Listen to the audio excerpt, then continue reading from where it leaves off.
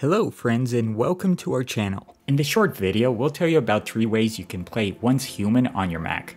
The game doesn't have a native Mac version, but the following workarounds will let you bypass this obstacle and still run it. The methods that will be explained next are Boosteroid, GeForce Now, and Boot Camp. Let's get started.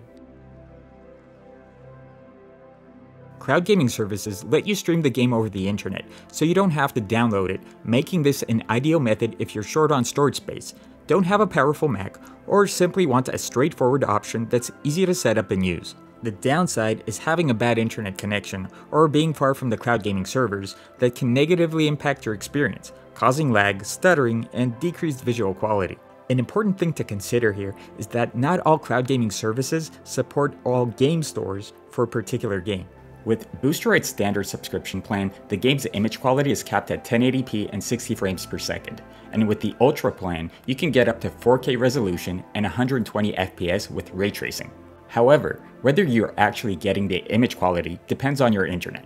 The service automatically diminishes the game's resolution to keep the performance smooth if you're experiencing connectivity disruptions. To run the connection test, follow the link below the video to the Boosteroid site. Then register or use the Google sign up option, and once you're logged in, click the network test button at the top. This will give you a general estimation of the performance you can expect when gaming through Boosteroid. But note, even if you get only 2 bars, this doesn't necessarily mean that the game will be unplayable. We tested Boosteroid with such a connection, and while there was occasional decrease in image quality and some stuttering, the experience was still mostly okay for casual gamers. Needless to say, anything above 2 bars is great for pretty much any game. If you decide to try the service after testing your connection, first go to the profile page, click subscribe, and start your subscription. Once you're subscribed, type the game's name in the search bar at the top, click on the play button, and click on OK, let's go. Finally, enter your username and password for the respective game store, and the game will load inside your browser. For an even smoother gameplay, we recommend using a dedicated macOS app that you can download from its site. But if you still prefer to play directly from the browser, we recommend Chrome and Firefox, as the service seems to work best with these two. To start the game in GeForce Now, click again the link in the description, register on the GeForce Now site, and choose the subscription plan you think is best for you. Then visit the site's download section and download GeForce Now for macOS and install it. After that, launch the app and log in. Search for the game, click it, select the store where you own the game, and click play. An automatic internet connection test will be performed, after which you can begin playing. If you get warned that your internet isn't good enough, you can ignore that warning and still play the game, but you may experience lag and stuttering. The third and final method we want to tell you about is Boot Camp. This tool lets you split your Mac's drive into 2 and install Windows in one of the partitions.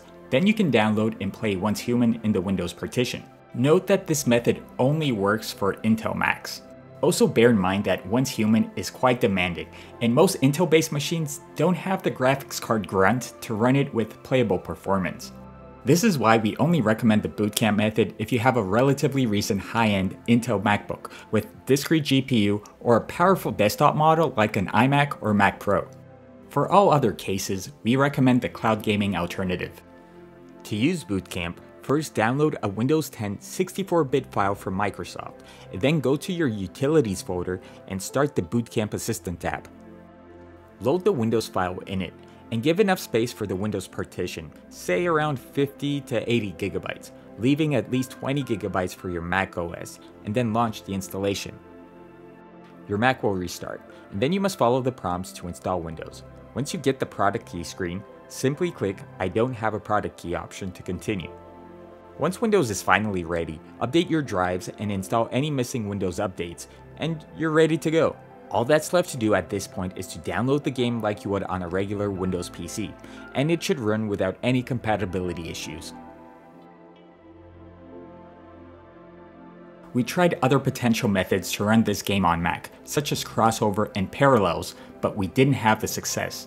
For the time being, the only way to play Once Human on an Apple Silicon model is through cloud gaming, and Intel Mac users can try the Boot Camp alternative. We'll keep testing, and if new solutions become available, we'll include it in the description of this video and in the article we've linked there. So those are all the current ways you can play Once Human on Mac. We hope that this video will help you have fun on your Apple machine. Tell us in the comments if you tried any of the suggested methods and share your experience with them. Also, if you have any questions or need help with any of our guides, don't hesitate to request our aid, and we'll help you to the best of our abilities. For more similar guides and other Mac gaming content, smash the subscribe button, and we'll see you in the next one.